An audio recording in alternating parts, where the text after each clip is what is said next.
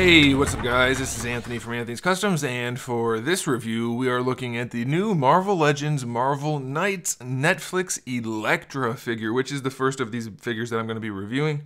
And I gotta tell you, for the most part, these figures are pretty damn good, and it's very cool because, you know, we haven't had the best track record with consistency from Hasbro on their Marvel Legends, but they seem to be getting their stuff together, at least to some extent, and I'm very happy about that. So let's go ahead and get this figure off the stand and take a closer look. This figure stands just about 6 1/4 inches tall, which makes it just about 16 centimeters, just shy of 16 centimeters, so pretty good looking figure, pretty good size for Marvel Legends anyway. And I gotta say, you know, we did see these parts, at least some of them, reused for Mary Jane, but I'm okay with it. And then we're also going to see some of them on Jessica Jones, but they're sculpted well. I mean, the pants look good, the articulation works well, we'll get to that in a little bit, and overall the figure is very aesthetically pleasing. We'll talk about the paint now. So the head is done in the same kind of style that we're starting to see on some of the import figures, where they have a machine do kind of like a dot matrix thing. It's like tampography. I guess it's a type of tampography. And it allows for much better detail and generally a much cleaner paint job. And it does look really, really nice. Very, very well done. That's only really for the eyes and eyebrows. Maybe not even the eyebrows, but I think they're included. The face mask and the red here and then the hair, that's all painted in the traditional way. And it all looks really good. It's worth noting that this part of her torso, I do believe, is painted black, because I'm pretty sure it's molded in this gray color. I could be wrong, but I don't think so. And then they did paint the silver button on there, so that's nice. The hands are painted well enough. And then all of the flesh tone is molded, so that is pretty good. Now, here's the thing. I have the same issue on this figure that I had on Mary Jane, and you can see it right now. This whole torso area, it looks like it was painted in a rainstorm because it's got all kinds of spots and speckles on it. So that's definitely a big bummer. I don't know if that's going to be uniform, but since I've had it happen to 2 of my figures, it's possible you guys will have the same issue. Now, in terms of accessories, this figure has 2 different heads, one masked head and then one unmasked head, and they both look very, very nice. It's definitely a pretty good likeness. It's not perfect, but it's definitely good enough. And the paint jobs are just great. The hair is great.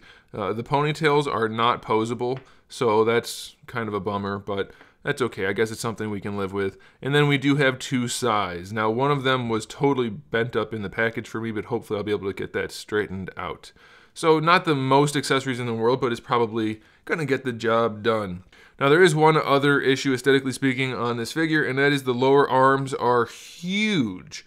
Look at her lower arm. It is bigger than her upper arm, significantly at every angle. Normally, it's only from the front. Your forearm should be wider than your bicep, but then from the side, your bicep and tricep should be much wider than your forearm. And that is not the case. That's not even the case for her wrist. It's bigger than her bicep. It's just, she has humongous lower arms, and it's, well, I'm not going to make any jokes, but it's not a good looking look. It's not great.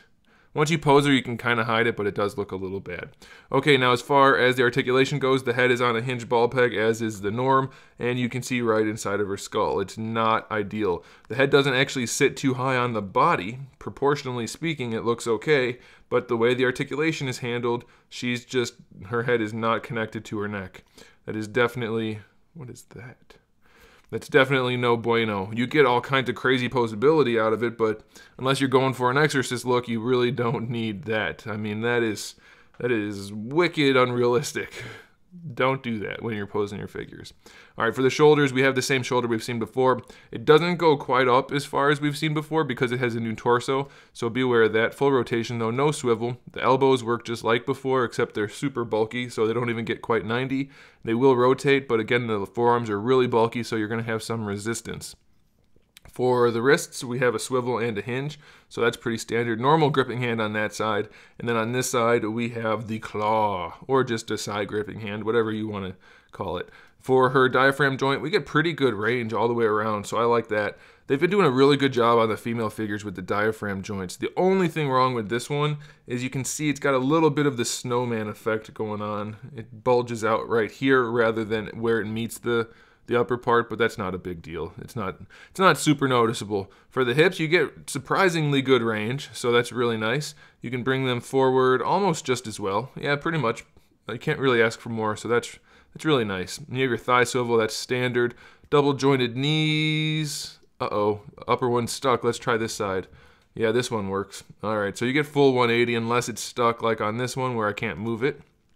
And then for the ankle, we don't get that much range going forward, but we get all the range going back, and you get a pretty solid ankle rocker. So ultimately, it's a really solid figure. If you want a movie, or a Netflix, I guess it's not a movie. If you want a Netflix ELEKTRA, then this is definitely the way to go.